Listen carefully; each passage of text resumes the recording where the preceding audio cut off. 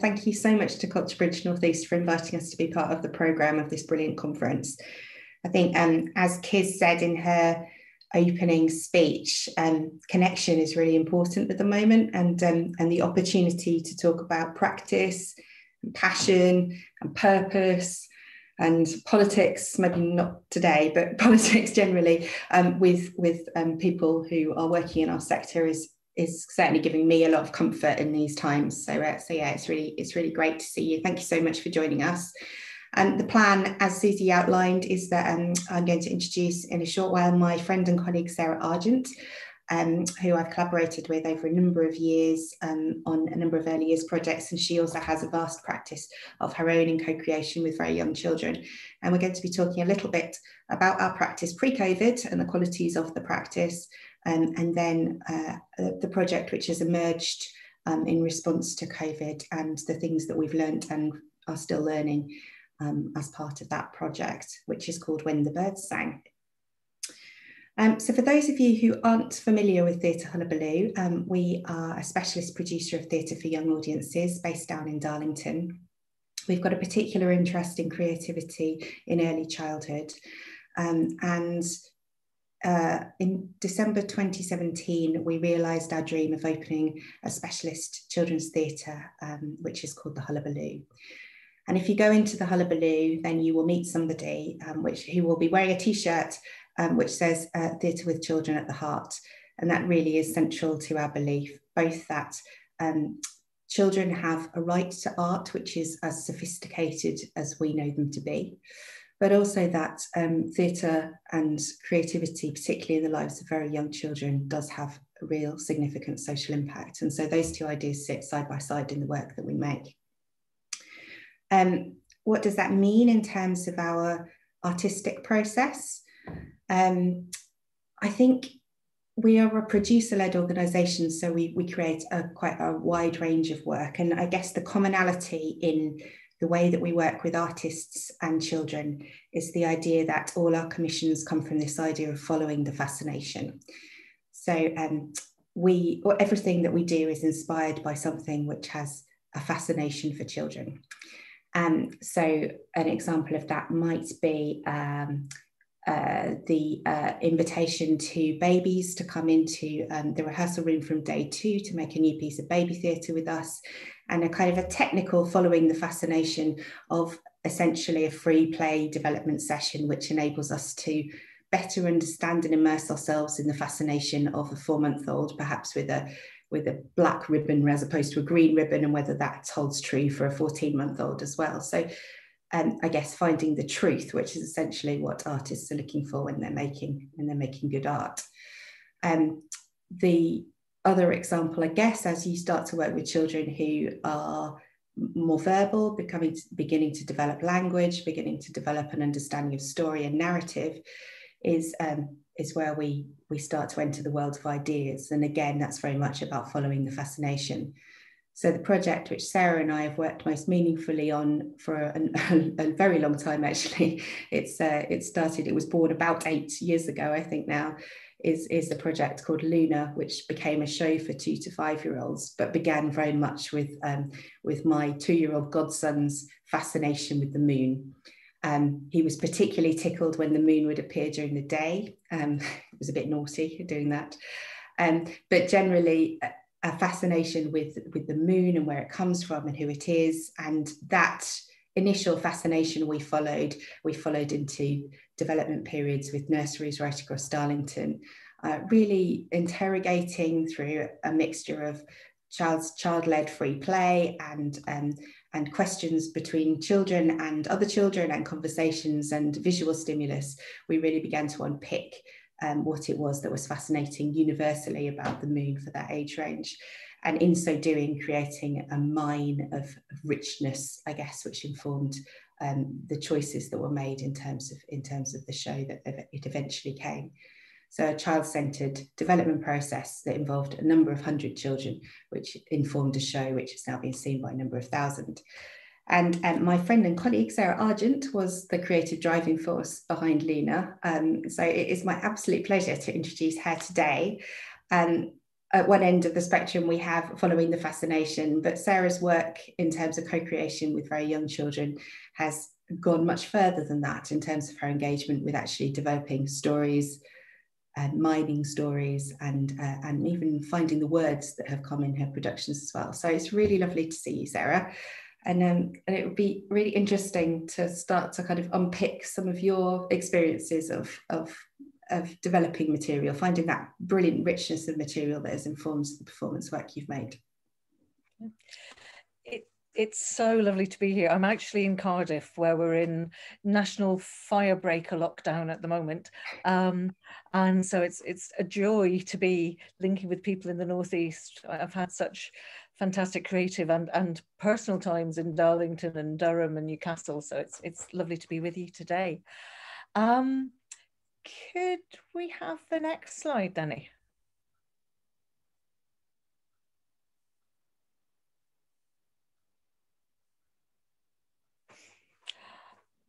This is a photo of a project called Words in the Woods, which was a collaboration between Theatre Hullabaloo, which is an Arts Council of Wales funded company based here in Cardiff, who make work for children and young people. And over about 15 years, up to 2018, I made or worked on all of their work for early years. And Words in the Woods was a fantastic collaboration between Theatre Hullabaloo, and I'm just going to read this title because it's quite long, the Vale of Glamorgan Forest Education Initiative Cluster Group. So it was advisory teacher, the Forestry Commission, and many of the schools that were very committed to forest schools. And they had been excited by a previous project where I had gone into nurseries with, and I'm going to do a really low-tech thing here and just hold this up, a suitcase of objects. I wanted to do something in the summer term. At the time, all of the companies in Wales were very firmly wedded to their local education authority. And on the whole, productions, professional theatre productions, were made pre each term. So in the summer term, a show was out on the road, was touring, but I wasn't necessarily engaging with children because that show was being performed by actors in schools or nurseries. So I had read about the work of a Chicago early years practitioner, Vivian Gussin-Paley, and her seminal book, The Boy Who Would Be a Helicopter. I'd also encountered a number of puericultrici, so nursery nurses in Bologna in Italy. And both of those groups, the person and the nursery teachers, had really looked at how could you gather stories from children and how could you gather those stories verbatim. And I proposed to Theatre Hullabaloo that we do a project that was a kind of mashup of their two methodologies, their two philosophies. And as a result, went into nurseries with that suitcase of objects and spent time with an individual child, as much time as that individual child wanted to spend with me, which I know was a huge privilege, and asked them to tell me a story about whichever object they were most drawn to from the suitcase of objects. And I would sit and scribe those. There is a document that we haven't yet shared, but I probably can share, which gives the kind of detail of that scribing and that process. But it resulted in the most amazing stories that very much had the children's voices and concerns and passions and preoccupations woven into them. And I think very much an innate understanding of story structure and a morality. And we decided to share those stories at a Twilight CPD session with educationalists. We brought in 2 performers and a musician to present those stories rather than just read them out. And what was fascinating was during the sharing of the rehearsal of the sharing, suddenly these performers who had never met the children were embodying the children's energies, their rhythms, their body language, their characters. And I interrogated this and said, how is this possible? You haven't met these children. And they said their voices and their characters and their energy are so woven into the words that they've written, the choices they've made. So when we then presented it to the teachers, and there was this fantastic kind of visceral response from them to the children's words, the staff of Theatre Hullabaloo started to look at one another and sense there was something really exciting going on. And afterwards we said, what about if, rather than simply using the images that the children have created, which was our initial idea for the production that was going to develop from their stories about the suitcase objects, we use their words absolutely verbatim. So there isn't a single word that is spoken by the professional actors within the piece that hasn't come directly from the mouths and the imaginations of the children. And we hedged our bets very slightly. We said we aimed to, and we're absolutely thrilled that that is exactly what we managed to do. And it was a show that ended up being hugely successful and has been to South Korea and the Czech Republic. I think one of my proudest professional moments was a little boy in Seoul literally falling off his chair repeatedly at a story told to me by Charlie Joe, who was an elective mute in a nursery in Barry. I don't know if any of you watch Gavin and Stacey, but it's where Gavin and Stacey is set. Charlie Joe had finally told me a story and had spoken about a one-footed baby and about how the baby's mum had gone to the baby shop to buy a new foot for her baby. And the shopkeeper said, "I'm sorry, we don't have any baby feet today." And the mum said, "That's all right, I'll come back another day." And the full story, this little boy falling off his seat in response to Charlie Joe in Barry's story, inspired by a baby shoe in a suitcase. So we decided this was a fantastic methodology. The children's response to the work that had come entirely from their peers' imaginations and vocabularies was incredible. That there was, again, a kind of rapt attention, a joy at the quirkiness, the poeticism, the surrealism of the other children's stories that really resonated. Adults who knew children were saying, there was a beautiful quote from Dylan's mum, "It was just like being inside the head of my 3-year-old." And I think somehow using the children's words verbatim managed to touch the other children more profoundly perhaps than our own adult creations for children. So the next project of the Words in the Woods that you saw, the beautiful picture of the little girl in the forest, the Vale of Glamorgan Forest Education Initiative Cluster Group came to us and said, could we do a similar project, but rather than the children creating stories in response to objects, could we take them on an adventure? So we took them into a forest where they encountered giant pencils hanging from the trees. They encountered 2 characters. So somebody with wings who lived in the forest. She had a teddy bear called Tuesday because Tuesday was the first day she'd found him. She had a cooking pot. She invited the children to gather feathers and stones and pine cones to add to her cooking pot to make magic soup. They encountered Jack up in a tree, who took them on a journey to the pond to help him sail his boat, Friday, who had first set sail on a Friday. And he told them that Friday had once sailed across the sea to a magical land. So they experienced all of this and ran around marveling at pencils and ribbons and gathering pine cones. And for many of them, it was the first time they'd ever been into a forest. So that was they'd been in a forest school, but the scale and scope of the actual forest was so exciting to them. And we then invited them both to tell us in their own words what they had experienced. And to then go on 2 imaginative flights of fancy. So what would happen to you if you ate magic soup? You might be yellow. You might be invisible and you could creep around and nobody could see you. And we also asked them to tell us where they imagined Friday might have sailed away to. And they talked about the land of sand. They talked about lands of dragons. That they were Welsh children, of course, they'd mentioned dragons. And again, we collated that material and turned it into a professional production that then toured 2 nursery settings, which was called Finding Leaves for Soup.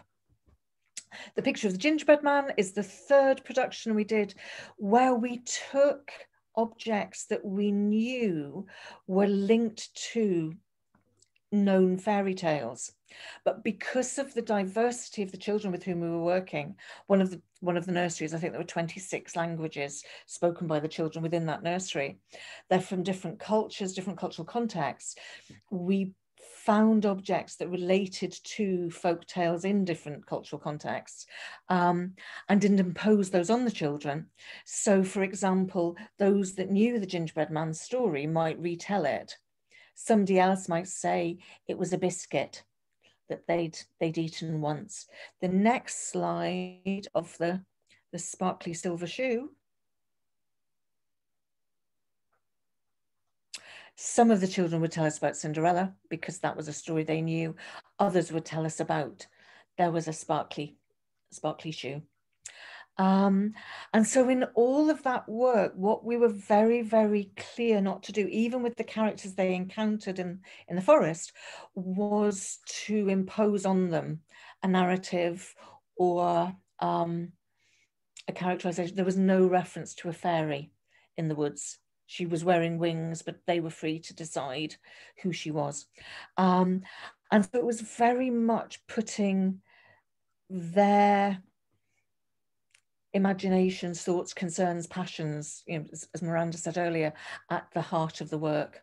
And we ended up with pieces that absolutely resonated for them and their peers. That's beautiful, thank you. And also made extremely good pieces of theatre, which I think in all cases. So I think there was a real challenge for us, wasn't there? It just by giving you those little tasters of our artistic process in normal times. I think COVID-19 presented real challenges for us. And in the first instance, obviously, I think we both had a concern about the rush to put live performance for very young children on screen.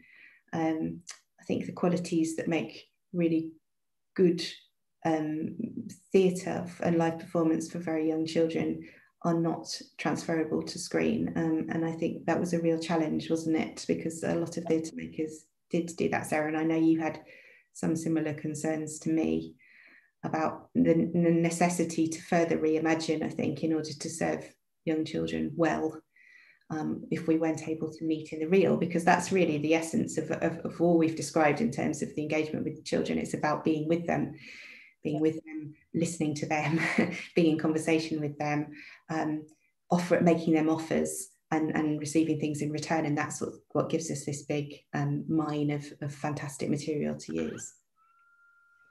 And I think as we talked about before, their voices in the normal process are unmediated. And obviously at this period in time, we were having to target them through their families, which created a challenge in terms of the voices being mediated. But I think, as we also felt, and I'll maybe pass back to you for that, Miranda, there was a real advantage in some respects for the parents of having an outlet to be able to share their familial concerns during this time. Yeah, I think that's what prompted us to move into When the Birds Sang as an idea. I think we've all felt acutely at Theatre Hullabaloo that people were really reaching out to us at a point where there were people were on a huge emotional roller coaster in what we'll refer to as lockdown #1 probably now.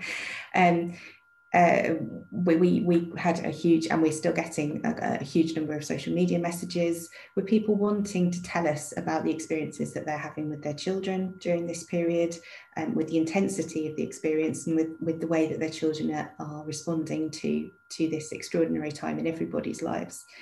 And so we felt a responsibility to offer, in the first instance, just a space to tell us about those things.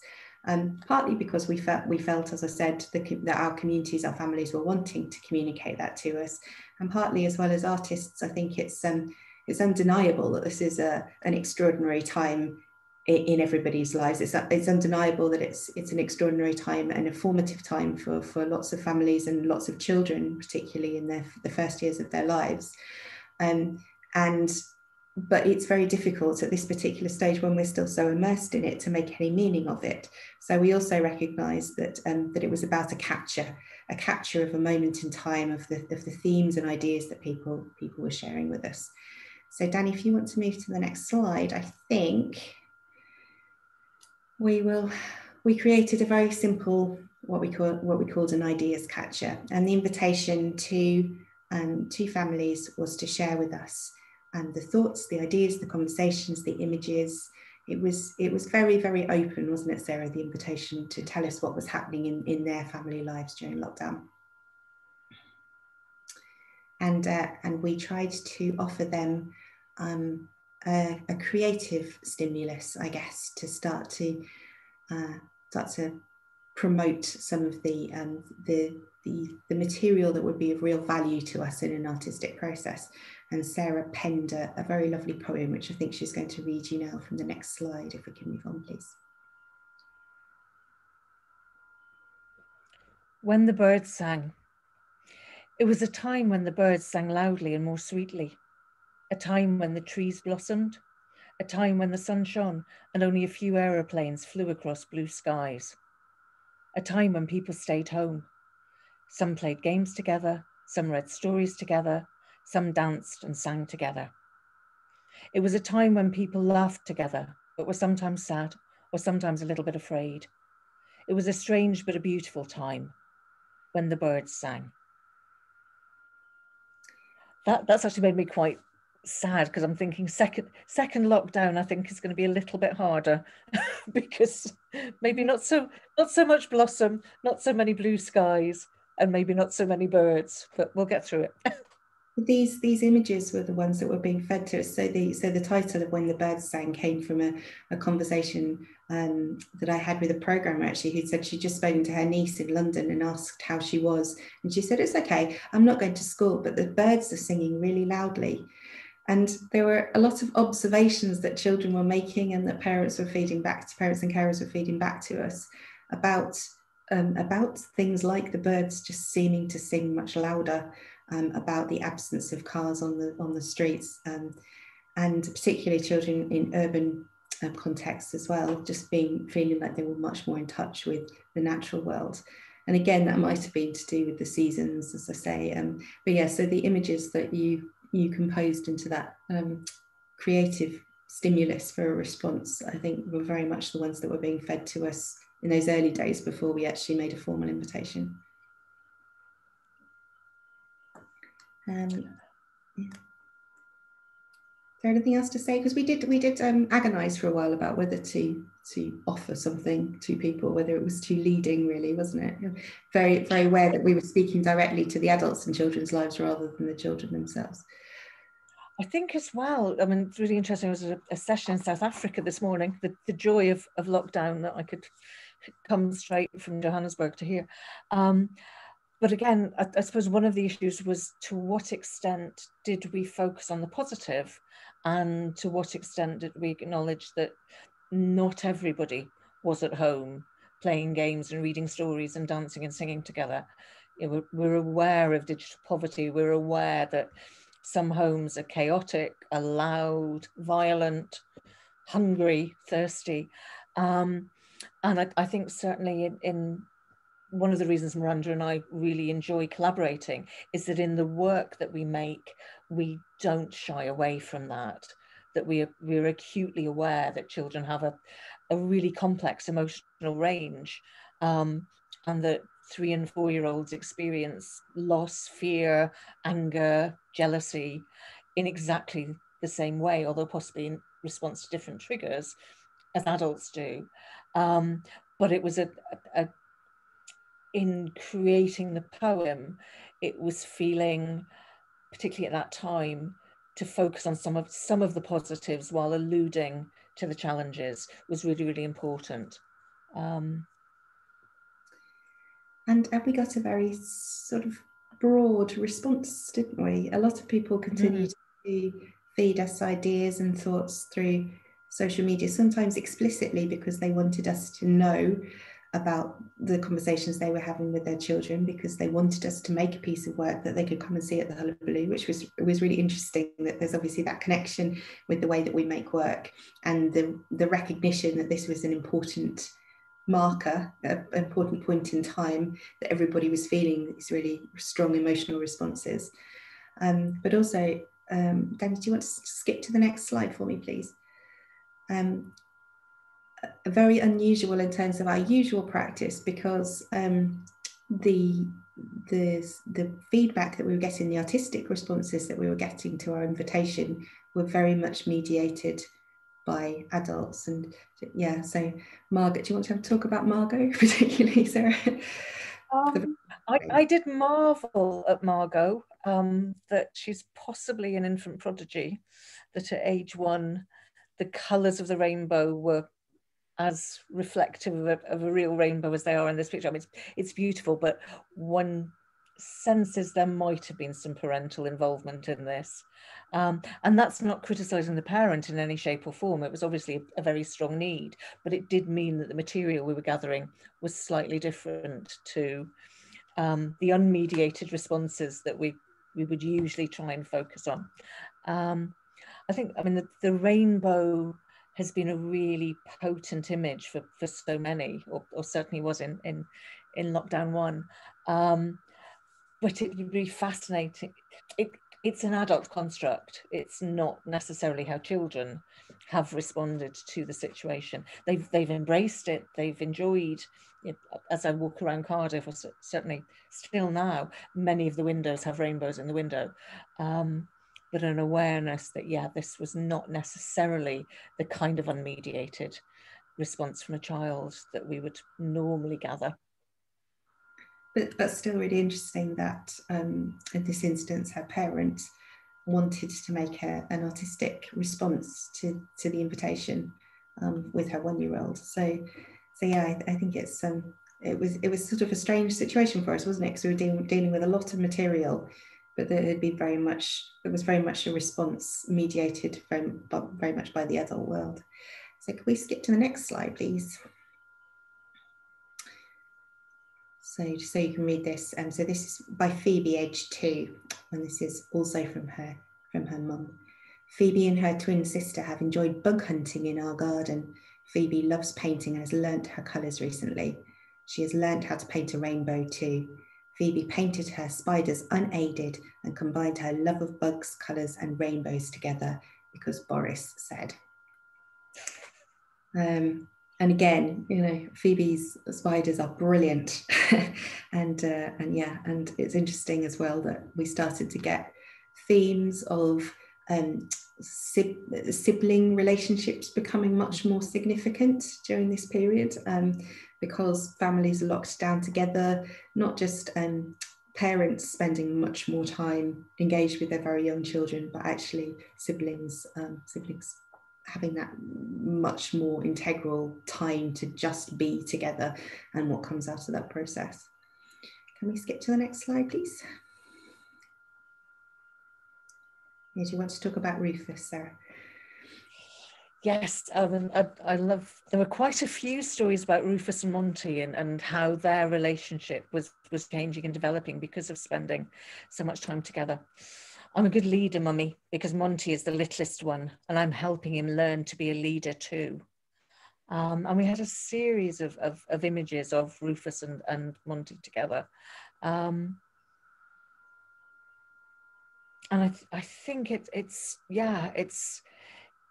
thrown up that sense of responsibility, that sense of caring, an awareness that we're in challenging times. And even if you're 5, that you have a duty of care to your little brother, which again is part and parcel of life at other times.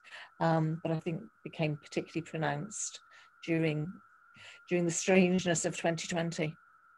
And then I think the final example response that we just wanted to share with you was Alexandra, who gave us lots of the images that were coming through from other children and children's responses. We had a number of paintings where germs were hiding in bushes, ready to jump out. I think the concept of germs being there, being ready to get us at any point, became a very, very potent one for lots of children. That lovely positivity of being able to walk in the middle of the road because the cars have all stopped, but this idea of hiding, of us hiding away, of the germs hiding from us, it became really prevalent, I think, in a lot of the responses from families. Again, a very eloquent response from a 5-year-old, so clearly kind of mediated through the lens of a primary carer. But this image of lions as well, we had a lot. My 5-year-old became very fascinated by predators and prey during this process. I think the idea was partly the fault of David Attenborough and me trying to introduce it too soon, I think, but also very much I think this feeling of being little and maybe on the edge and maybe a weak one, or the fact that he was very aware that his grandparents were shielding, and that idea that there was a predator. So that was a theme that came through quite strongly as an image in a number of different responses as well. Can we skip to the next slide, please? So as I say, we felt quite we felt quite unnerved, I think, by some of the responses in the initial call out, because we thought we'd made a very open invitation for creative responses, and it was clear that the material that we were getting back was very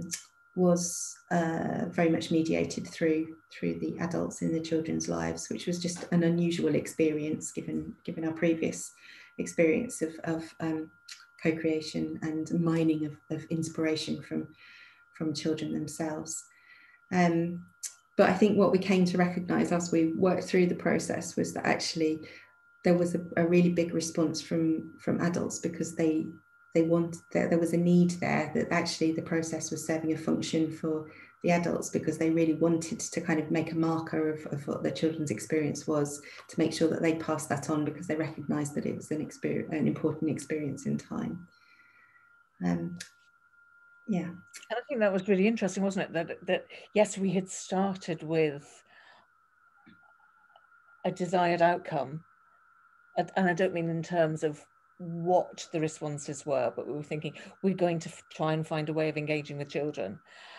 This slight disappointment at that not being exactly as we had hoped, but actually the unexpected positive of that engagement with parents who will be coming with their children to see the performances, who are such a hugely important part of their children's lives. You know, a child's perspective on the world is to such an extent dictated by their familial situation and familial experiences.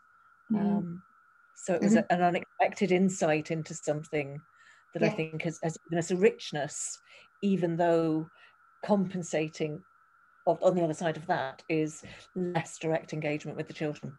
Absolutely. So very much pros and cons, yeah. Hopefully something that we can engage further when we can meet each other in the real, where the process has real authenticity, I think. But I think as a learning point for me, it's been very much about how the show needs to serve both child and parent carer in a way that we wouldn't usually deliberately go to do that. So there's an urgency about making this work, I think, because it needs to be an artistic response that still has meaning and reflects back people's experiences, but probably more deliberately than we would do in our usual work, making sure that it reaches parent carers as well as the children in terms of the artistic response to the material. Yeah, and also perhaps in our practice as well, recognising that that engaging with children in co-creation and mining of ideas is in nursery settings outside their parent-carer relationships. It gives you a different kind of material, doesn't it? And actually maybe there is some value as well in engaging with children in those relationships too, as part of our processes going forward. We were talking yesterday about Luna, and Theatre Hullabaloo for many years pretty much exclusively toured 2 schools. And because we were going into all the state nurseries in Cardiff and the Vale of Glamorgan, the demographic that we were reaching was really broad. And then sometimes when we went into theatres, it was slightly narrower. And at one point, the Arts Council of Wales, in its infinite wisdom, decided that it was more important for children to experience theatre in a theatre setting than in their educational setting. And there was a real volte-face, a real turnaround in policy. And I can remember being really upset about what the ramifications of that might be in terms of the reach of the work. And we then did a performance of Luna in a folk museum in Cardiff, which I think today has featured in Vogue magazine, which is quite incredible. And because of the need for so many more parent helpers, we were suddenly seeing parents from a very different demographic from the parents we normally encountered. That we had been performing to those children from the Somali community, the Bangladeshi community, the very kind of working class white Docks community here in Cardiff for many, many years, but we hadn't been engaging particularly with their parents. And that was a really interesting point in the company's development of thinking, yeah, that those parents haven't experienced this work with their children, because on the whole, their children have been coming to see the work, or have been seeing the work in school time with their teachers and their teaching assistants. And I think that would be another real challenge, is to look at how we can engage with a broader demographic when we are engaging with parents and families. Yeah, absolutely. So the final invitation, which came towards the end of this information gathering, was a set of questions which we asked children who were 4 and 5 years old mainly, and they gave us their responses, again much more direct, in order to be able to map some of the images. And it was interesting that there were many fewer responses to the direct question rather than the open invitation. And that might be because it was later on in the lockdown period, and people were freer, children were about to go back to school, that kind of thing. Or it might be just that that initial need to communicate creatively what was happening in the emotional lives of their families was sort of met in that first invitation.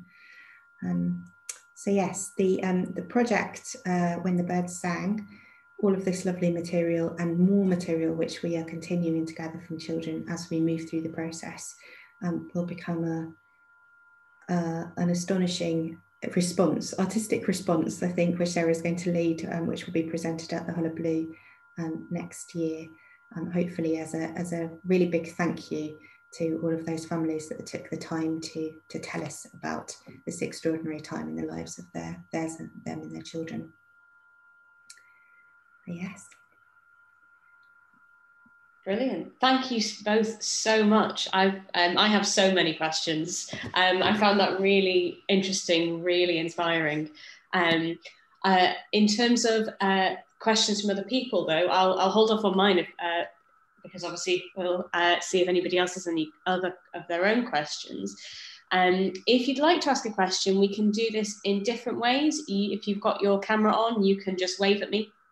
And I'll make a note of who would like to ask a question. You could put something into the chat box, or you could use the participant raise your hand button in the participant box as well, if that's helpful. If we don't, we've got about sort of just over 10 minutes, I think, for questions. If lots come up, or if you think of anything towards the end that you haven't had a chance to ask, then please do stick it in the chat box, and we can try and do it by email and do it like that instead. Is there anybody with a burning question to start with? Because I have a pile. Okay, well, I'll start, which is like one of the things that was really stood out for me in that particularly was, Sarah, when you were talking about the importance of gathering stories verbatim and the impact that has on the work that's created. one of the things that's come out repeatedly throughout the sessions, throughout this whole week, Imagine If, has been trying to centralise the authentic voice of children and young people, and what we are doing within our own organisations to be able to do that. And I absolutely loved the fact that, yes, it's like being inside the head of my 3-year-old. It's absolutely amazing. But I wonder if you could just tell me a little bit more about what you think the wider impact of gathering and keeping things verbatim when we are talking to children, and because we will all be, if we work with children and young people, we are all in the practice of gathering evaluation and the voice of children and young people. But I think I would love to hear from you about what else do we get if we don't just write it down, and what are we missing when we're taking notes, talking to children, and we're not using their exact words? Yeah.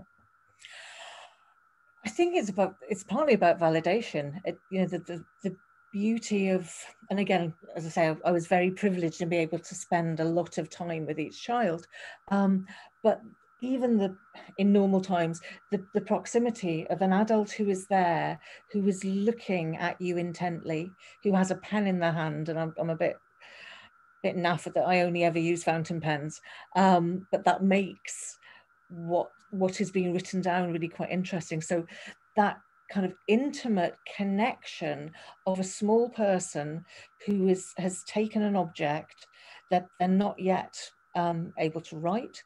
So that them understanding that they can look at this object, it can create images in their heads, that makes words come out of their mouths, that makes this grown-up person make a series of hieroglyphs on a page, that then enables that grown-up to read or to retell their story absolutely word for word as they said it.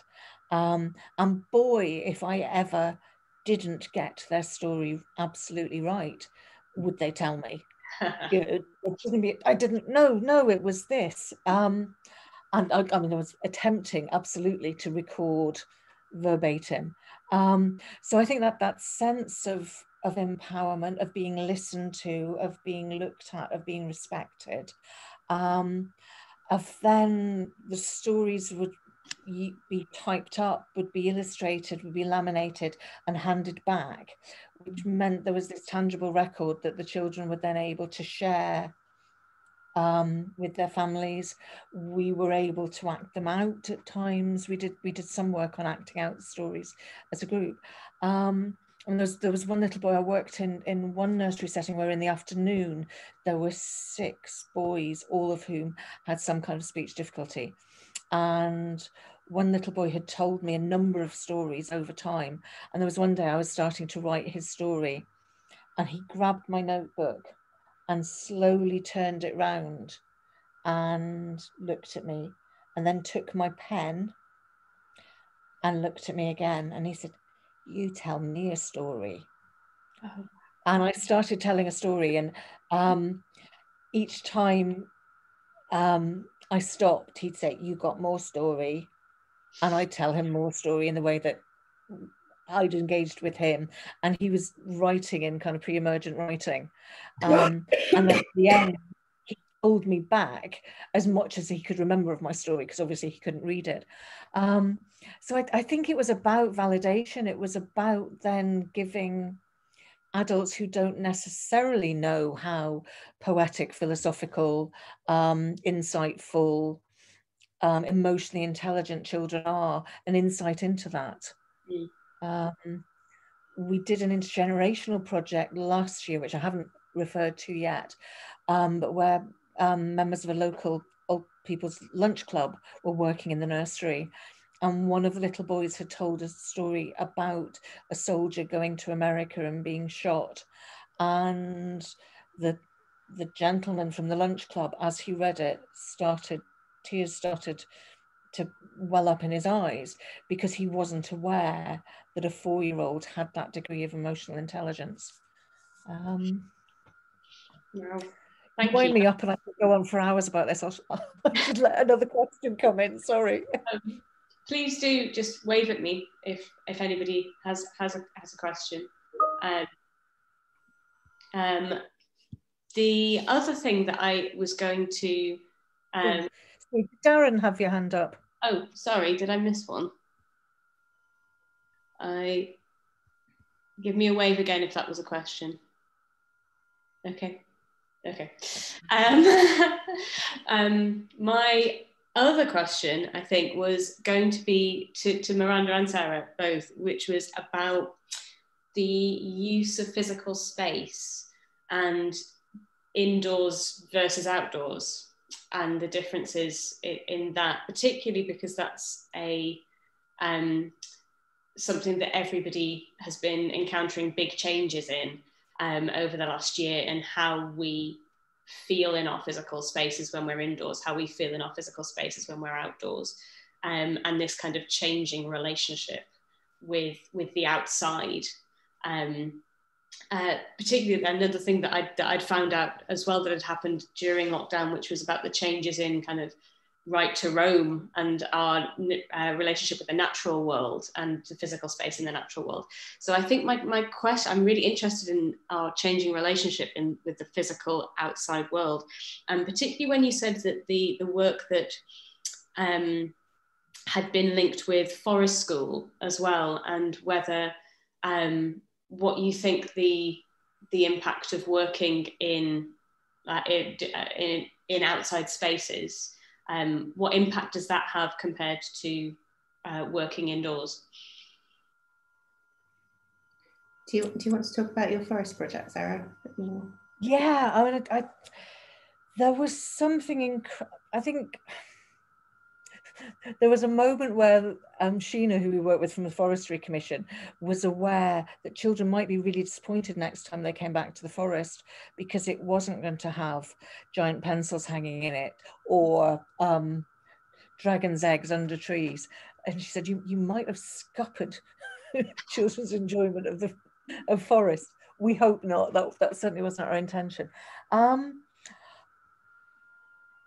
think in terms of the quality of the stories, they were writing about something they had lived in when they were telling us stories about having been in the forest, whereas when they were telling us stories about a suitcase of objects, their relationship to that object was much more tenuous, is possibly too negative a word, but was less internalized, less experiential. So there was something gorgeous about them telling us what had happened to them when they had been in the woods, when they had physically been running around picking up stones and pine cones and dropping them into a cooking pot that was over a live fire, because we had a fantastic advisory teacher who was very, very much about risk management, not risk aversion. So the children were wading in ponds and going near to fire, and I suppose in the spirit of forest schools. Nowadays, and it was interesting that a lot of the stories the children told, and maybe because we said When the Birds Sang, was about the outdoors.